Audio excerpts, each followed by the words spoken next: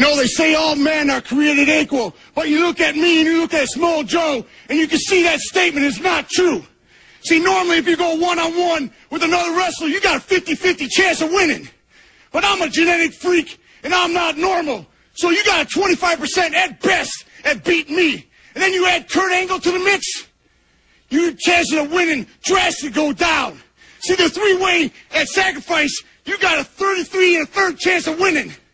But I got a 66 2/3 chance of winning because Kurt Angle knows he can't beat me, and he's not even going to try.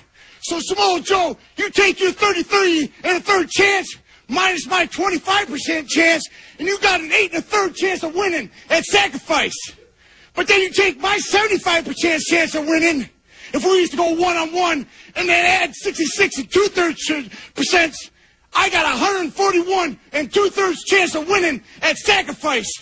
See, Joe, the numbers don't lie, and they spell disaster for you at Sacrifice.